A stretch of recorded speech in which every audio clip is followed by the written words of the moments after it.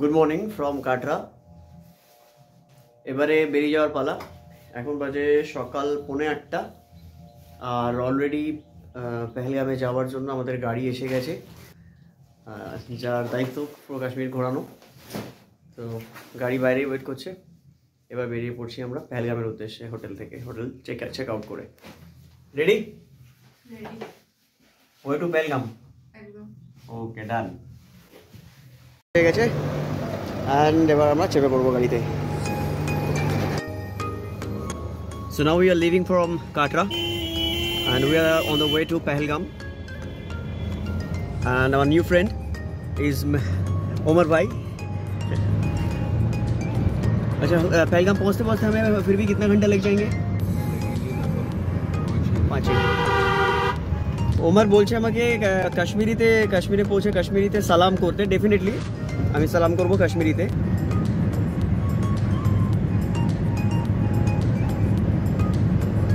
খুব সুন্দর একটা রোদ ঝলমলে দিন, সুন্দর সূর্য উঠেছে, হালকা হালকা ঠান্ডা আছে। ও শিট, এই হনুমানগুলো এমনভাবে রাস্তায় পার করছে, লিটারালি ভয় লাগছে। এবং ইভেন এখানে অ্যাক্সিডেন্ট হয়, হনুমান প্রচুর মারাও যায়। নতুন ইনফরমেশন পাওয়া গেল ওমারের কাছ থেকে। ওমার বলছে ওদের কাশ্মীরে আর কি সকালে যে ব্রেকফাস্টটা হয় সেটা হচ্ছে নমকিন চায়, ওটায় নুন থাকে, আর সাথে রুটি। এ দুটো মাস্ট ওদের, মানে ম্যান্ডেটারি। ওরা ম্যাক্সিমাম কাশ্মীরি আর কি সকালের ব্রেকফাস্ট এটা দিয়েই হয়। ওকে, আর আমরা বললাম যে আমরা মোটামুটি 3 বার ভাত খাই দিনে, ভাত অ্যান্ড মাছ, ফিশ। যাই হোক, আমি যেটা ভাবছিলাম কাশ্মীরি ওয়াজওয়ান খাবো, তো ওমার অলরেডি কথা তুলেছে যে তাহলে তো কাশ্মীরি ওয়াজওয়ান খেতে হবে। আর ডেফিনেটলি আমরা কাশ্মীরি ওয়াজওয়ান ট্রাই করবো। ওমারকে তো অ্যাকচুয়ালি আমার জাভেদার থেকেও কুল লাগছে। তাহলে বলে রাখি, এই জাভেদ ভাই কে? জাভেদ ভাই হলো সেই ব্যক্তি যার সাথে কাশ্মীরে আসার আগে আমার প্রথম আলাপ হয়েছিল ওভার দ্য ফোন। তারই কথা ছিল কাশ্মীর ট্রিপ, আমাদেরকে উনিই ঘোরাবেন পুরো কাশ্মীর নিজের গাড়িতে। কিন্তু আনফর্চুনেটলি উনি আসতে পারেননি, কারণ ওনার কিছু শারীরিক অসুস্থতার কারণ ছিল। তাই ফাইনালি উনি নিজের ছোটো ভাই ওমারকে আমাদের কাছে পাঠিয়েছিলেন। আর পুরো কাশ্মীর ট্রিপে ওমারই আমাদের সাথে ছিল। সত্যি ও মন জয় করে নিয়েছে আমাদের।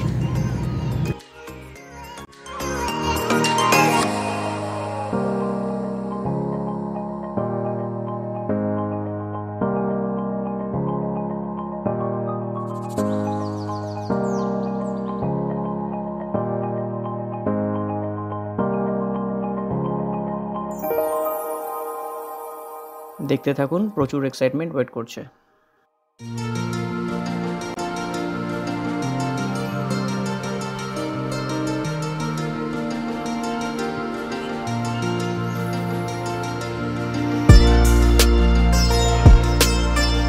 কাটরা শহর ছেড়ে আমরা যখন ধীরে ধীরে কাশ্মীরের দিকে এগোচ্ছি, চারিদিকের প্রকৃতি, লোকজন, সমস্ত কিছু দেখে এক্সাইটমেন্ট লিটারেলি ধরে রাখা যাচ্ছিল না।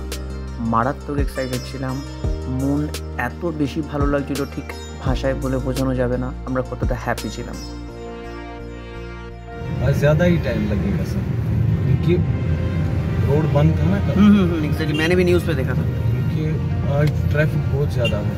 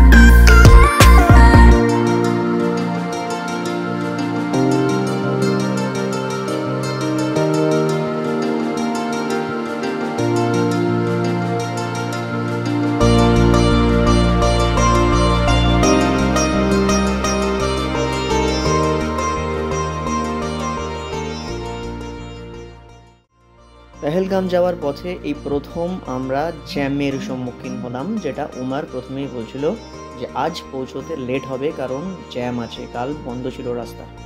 যাই হোক, এই জ্যাম পেরিয়ে শেষমেশ আমরা পেহেলগাম পৌঁছে গিয়েছিলাম। আর কিভাবে পৌঁছেছিলাম দেখতে থাকুন আগের ভিডিওতে।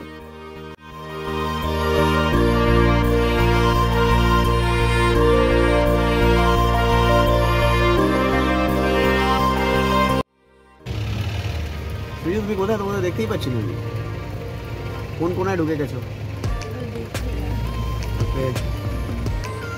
তাহলে সৃজিত এখন বাইরের সাইড সিন করছে, বাট আমাদের যেটা মনে হচ্ছে ওমার ভীষণ ভালো লেগেছে okay as a person, as a Kashmiri. সত্যি আমার মনে হচ্ছে যে as a local Kashmiri, proper Kashmiri, ওরা খুব ভালো হয়।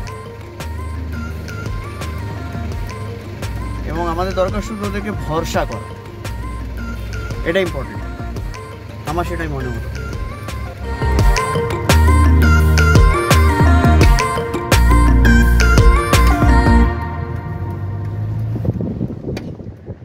সবচেয়ে মজার ব্যাপার হয়েছিল এখানে, দেখতেই পাচ্ছেন যে বাঁ সাইডে একটা রাস্তা যাচ্ছে যেদিকে আমরা যাচ্ছি, কিন্তু আমরা যে সাইডে আছি সেটা কিন্তু অ্যাকচুয়ালি রং সাইড। আর জ্যাম এড়ানোর জন্য ওমার বারবার রং সাইডে চলে যাচ্ছিল। একবার আর্মির গাড়ি হাতও দেখিয়েছিল, ভয় পেয়ে গিয়েছিলাম হয়তো তাড়া করবে আমাদেরকে, কিন্তু সেরকম কিছু হয়নি। আর ওমার যেহেতু এখানকার লোকাল, ও সমস্ত রকম কিছু বোঝে এখানকার কোথায় কি হতে পারে, তাই আমরা নিশ্চিন্তে ছিলাম।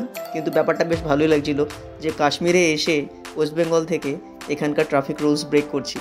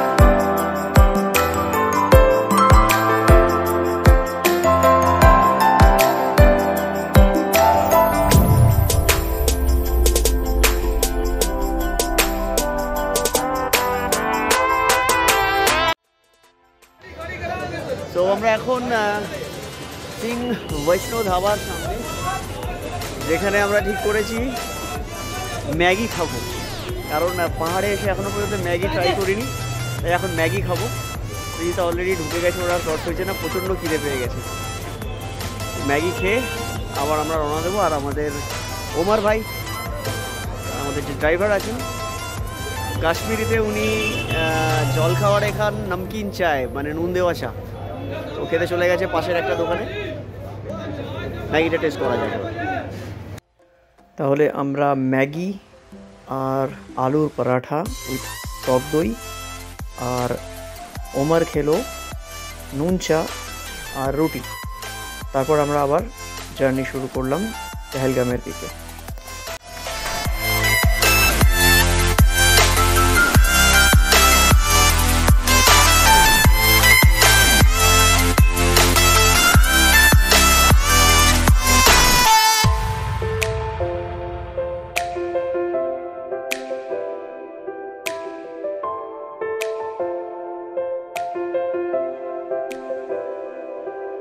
প্রথমেই বলেছি রাস্তায় প্রচণ্ড পরিমাণে জ্যাম ছিল, গাড়ি খুব স্পিডে বেরোতেই পারছিল না, রীতিমতো মানে থেমে থেমে থেমে থেমে আমরা সামনের দিকে এগোচ্ছিলাম, সেটা ভিডিওতে বোঝাই যাচ্ছে। अच्छा, ये जो रोड है ये टोल रोड है, टोल रोड है। ओके, अच्छा, आपका भी फास्ट टैग लगा हुआ है गाड़ी में, ये बढ़िया है।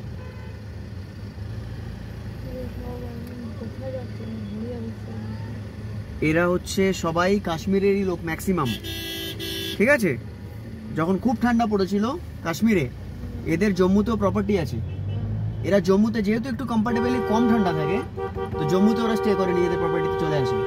যখন শীত কমতে থাকে একটু একটু করে, এরা আবার কাশ্মীর নিজের বাড়িতে ফিরে যায়। বুঝতে পেরেছো?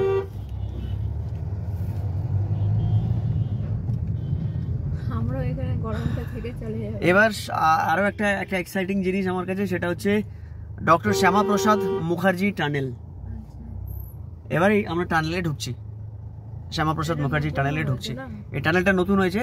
এই টানেলটা হওয়ার জন্য এখান থেকে কাশ্মীর যাওয়ার যে দূরত্বটা অনেক কমে গেছে। চেনানি নাচরি টানেল ওয়ে লিমিটেড, আর নাম national highway authority of India welcomes two doctor Shyama Prasad Mukherjee tunnel. 9 kilometre লম্বা হবে এই টানেলটা।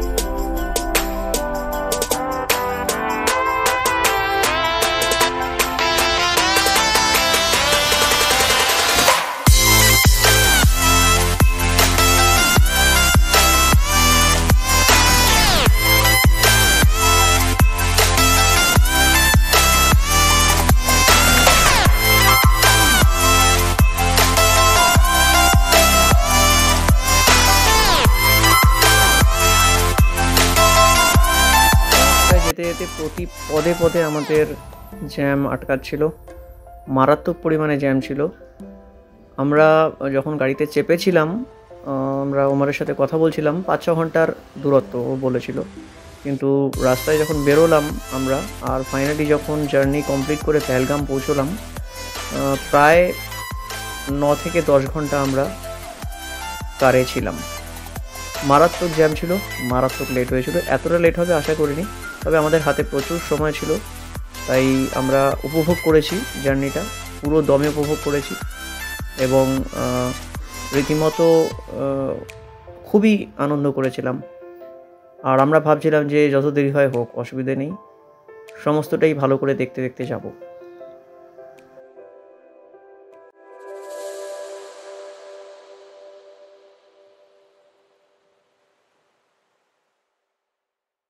গাড়ি করে যেতে যেতে পেহেলগাম পর্যন্ত যে রাস্তাটা ছিল, পুরো রাস্তাটা ছিল যতটাই সুন্দর, ততটাই রোমাঞ্চকর আর ততটাই বিপজ্জনক। আমরা কখনো কখনো ভয়ও পাচ্ছিলাম রাস্তার ধারের খাদগুলোকে দেখে, আবার কখনো কখনো প্রচণ্ড আনন্দ পাচ্ছিলাম। কিন্তু আমার মনে হয় আমরা যত না ভয় পেয়েছি তার চেয়ে বেশি আনন্দ পেয়েছি, এবং সত্যি কথা বলতে রাস্তার ধারের খাদগুলোকে দেখে আমরা ভয়টাকেও এনজয় করতে শুরু করেছিলাম একটা সময় পর।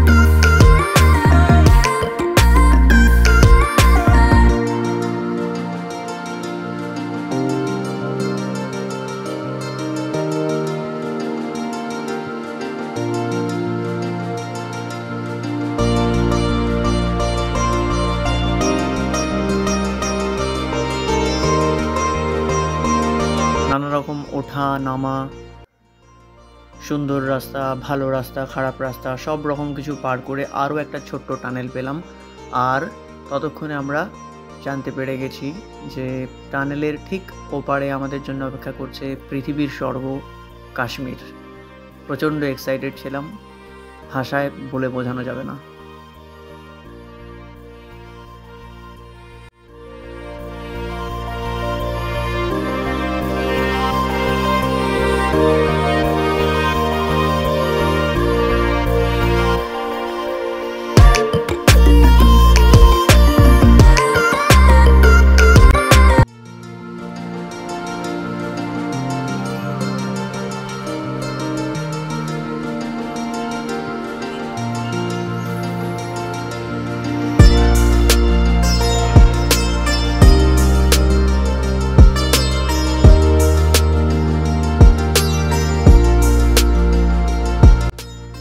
টানেল যখন পার করলাম আমরা ফাইনালি, তখন চারপাশটা দেখে নিজের চোখকে বিশ্বাস হচ্ছিল না।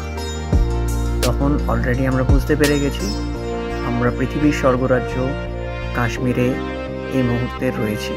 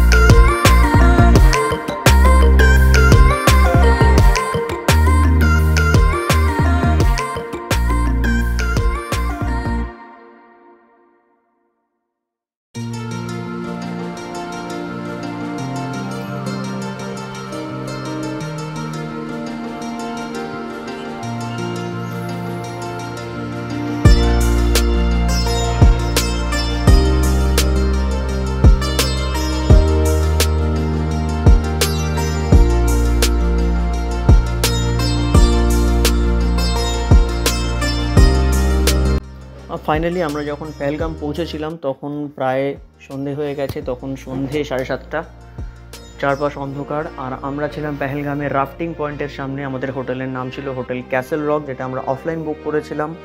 আর ডিসক্রিপশন বক্সে হোটেল ক্যাসেল রকের ডিটেলিংস দেওয়া থাকবে, কেউ চাইলে সেখান থেকে কন্ট্যাক্ট অবশ্যই করতে পারেন। আর রাত যেহেতু হয়ে গিয়েছিল, চারপাশ অন্ধকার এবং পাহাড়ের গায়ে খুব একটা লাইটের ব্যবস্থা ছিল না। রোড লাইটসগুলো কোথাও কোথাও জ্বলছিল, কোথাও কোথাও অফ ছিল, তাই চারপাশটা বলতে পারি অন্ধকারই ছিল একরকম। আর রাত্রেবেলা ইভেন সেখানে লোডশেডিং হয়ে যাওয়ারও একটা টেন্ডেন্সি রয়েছে এবং হয়েও ছিল, কিন্তু আমাদের কোনো সমস্যা হয়নি, কারণ আমাদের হোটেলে ইনভার্টার, জেনারেটর সব কিছুরই ব্যবস্থা ছিল। আর সেদিন রাত্রেবেলা আমাদেরকে হোটেল ড্রপ করে দেওয়ার পর ওমারও নিজের বাড়ি ফেরেনি, ও পাশেরই একটা হোটেলে নাইট স্টে করেছিল। যাই হোক, এবার আজকের রাতটা এখানেই রেস্ট করা হবে, আর কাল মর্নিংয়ে আমরা বেরিয়ে পড়বো পেহেলগাম সাইট সিন করার জন্য।